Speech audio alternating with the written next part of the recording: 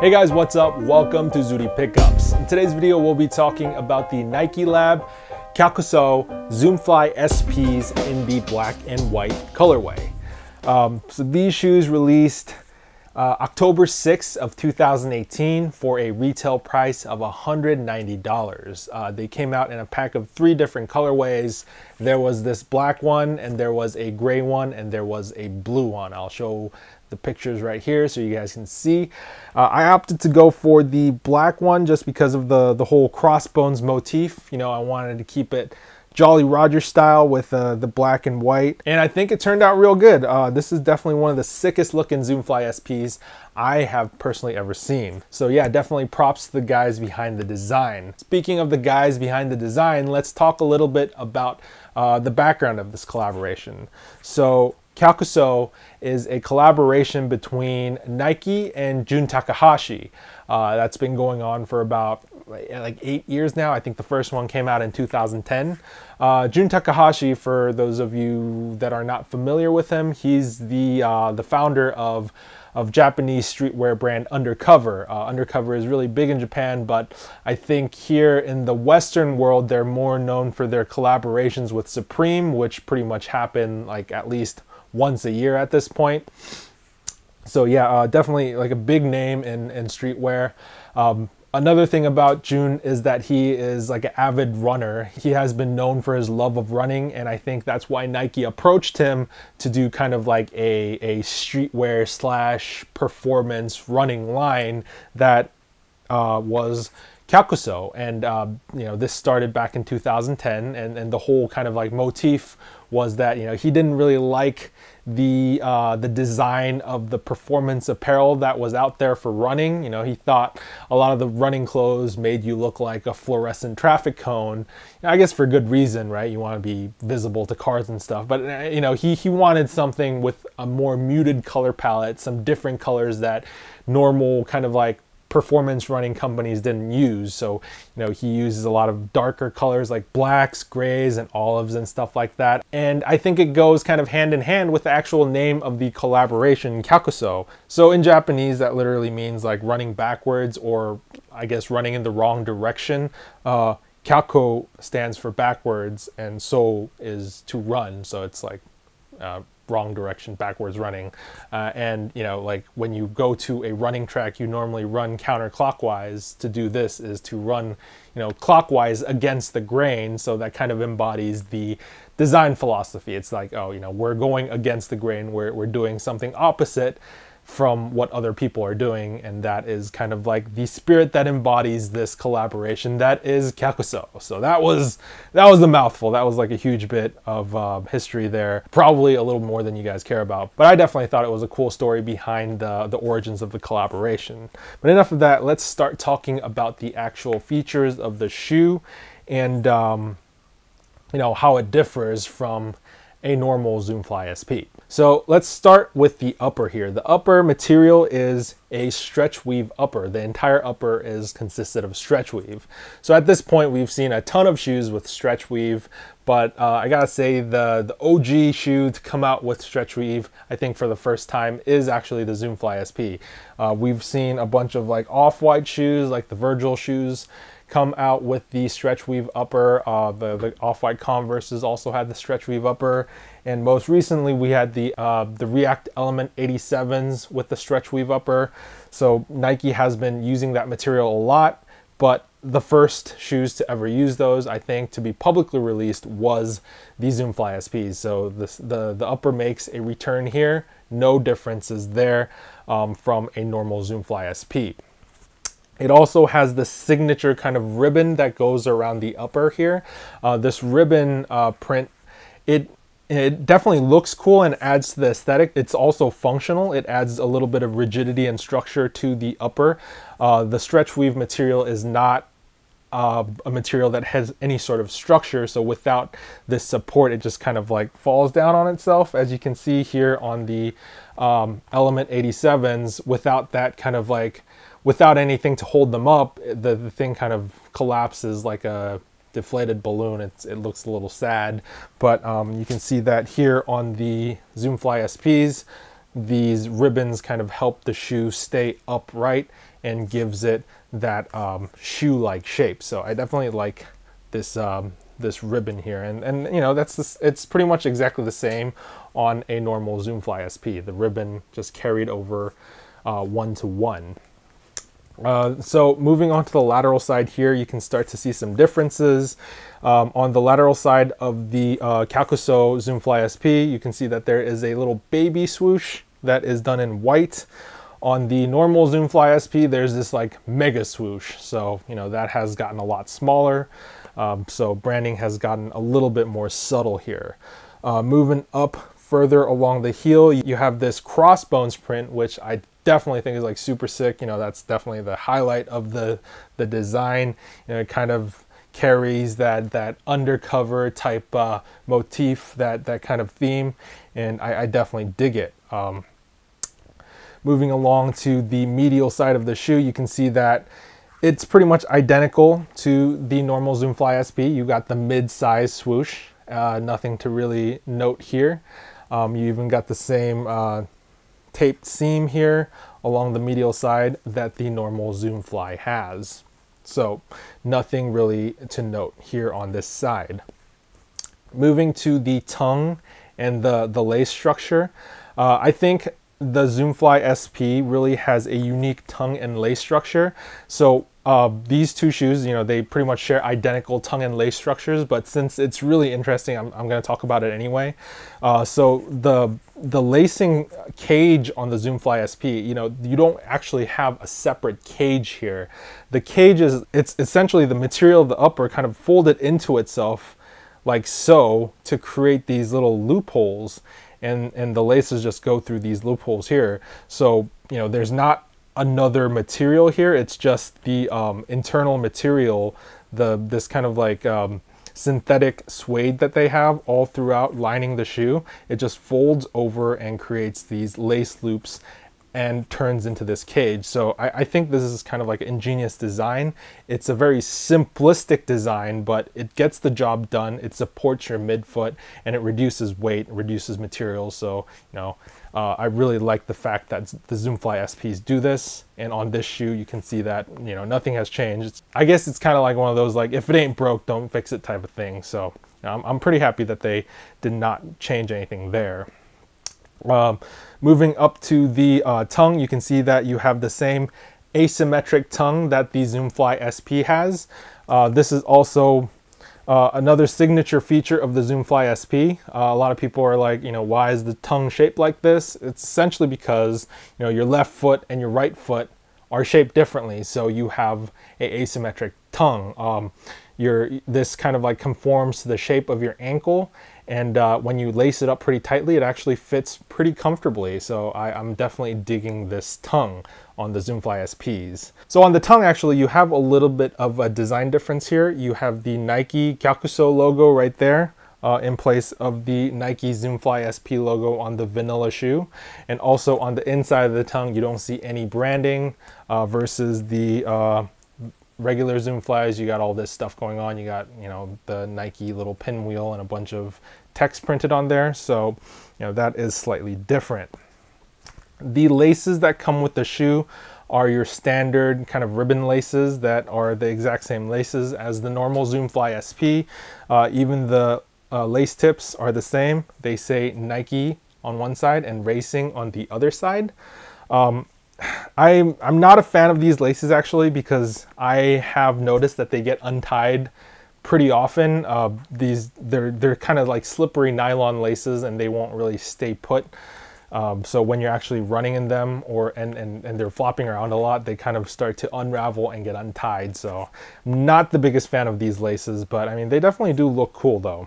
Moving to the inside of the shoe, you can see the heel area is backed with that same synthetic suede material that the inner cage is made out of, and there is a little bit of padding here along the heel to prevent your heel from popping out.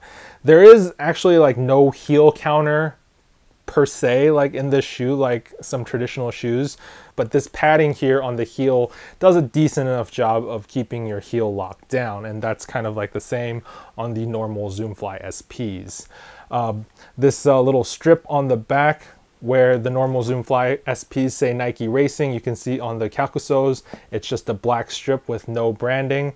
And you can also see that the numbers on the lateral side heel have been removed on the Gyakusou version. So it's like a more clean, blacked out, murdered out version of the Zoomfly SP. Moving to the inside of the shoe, you have a removable sock liner, which is this lovely mango yellow colorway. And you have some co-branding here. It says Gyakusou International Running Association by Undercover Lab, and you have the little Undercover logo. You have this exact same text along the lateral side midsole right there. These are the only places you actually see the Undercover branding on this shoe. So you only see it in 2 places. So it's really subtle, but it's definitely there. So moving along to the midsole, you can see that it is a blacked out midsole with a white ribbon going through the middle. So this white ribbon is supposed to kind of like represent the carbon infused plate inside the shoe, kind of mimicking the shape of it. And yeah, apart from this text here, nothing really different. I guess on the Zoomfly SPs, you have the Nike Fast text on the medial side, which, you know, this shoe does not have, but instead it has the Gyakusou branding on the lateral side. Moving to the outsole, pretty much a standard Zoomfly SP outsole. It's kind of hard to tell because it's black on black, but this top part, the forefoot, is rubber, very similar to how the forefoot on the other Zoomflies are rubber. This mid portion is exposed Lunarlon, and then you have these little rubber nubs on the heel for a little more additional durability. So these nubs on this colorway have been done in the same mango yellow colorway as the sock liner, which kind of ties it together really well. So yeah, I think that pretty much covers the features and construction of the shoe. Now we're gonna get to the fun part, the juicy part of the video that you guys have been waiting for. How does this shoe perform? How does it feel to run in? You know, how does it fit, etc., etc. So, I mean, even before I talk about that, there's something I would like to get out of the way, and it's the fact that this shoe has a Lunarlon midsole. When they first announced this shoe, they said that this shoe would have a React midsole. It said it features React technology, and even now, if you go on the product page on Nike.com, you know, I'll put up the video right now. It literally says the shoe features React cushioning technology. So I was like super excited because, you know, I love React foam. I think it's way better than Lunarlon in terms of straight up running performance, right? So, you know, I have like 3 pairs of Zoomfly SPs already at this point. I really didn't need another pair. I was tempted at this collaboration, but I was like, yeah, you know, I don't need another pair of Zoomfly SPs. I have too many. But then I saw that it had React foam. I was like, oh, React foam. And I knew that, like, I think the most recent iteration of the Zoomflies, like with the Flyknit, I believe, had the React midsole. So I was like, oh, that's plausible. You know, that makes sense that the collaboration, the Gyakusou model would have that upgraded React midsole. So I was like, oh, you know what? Like, if it has a React midsole, I'm gonna buy it. I'll shell out the 190 bucks. So when it came out, I bought it thinking it would have the React midsole. But then, you know, I got it delivered and I kind of pulled it out of the box, felt the foam, and I was like, oh, this feels kind of dense. Like, it doesn't really feel like React. And so I busted out like my other Zoomfly SPs, you know, compared it side by side. I felt it, I pressed the foam, and right now I'm pressing the foam side by side, and they literally feel exactly the same. Like the Lunarlon here and the foam here, they feel exactly the same. I was like, there has to be some sort of mistake, right? Maybe it just feels similar. So, you know, I got out my pair of Epic Reacts. These are all React foam, and I pushed the foam side by side, and I definitely have to say that the React foam is softer and more cushier than the Lunarlon. This is a denser, kind of like heavier foam that's harder, and I can definitely feel the difference. Also, the texture of the foam is slightly different as well, further reinforcing the fact that this is not React. This is actually Lunarlon. Pretty much the same story when I compare against the React Element 87s. The Element 87s have a softer cushion. This is definitely a lot cushier. The React over here is a lot cushier than the foam over here. So finally, you know, I just put my left shoe in the Gyakusous and my right foot in the normal vanilla Zoomfly SPs and walked around, and you know, they literally felt the same. They did not feel different at all.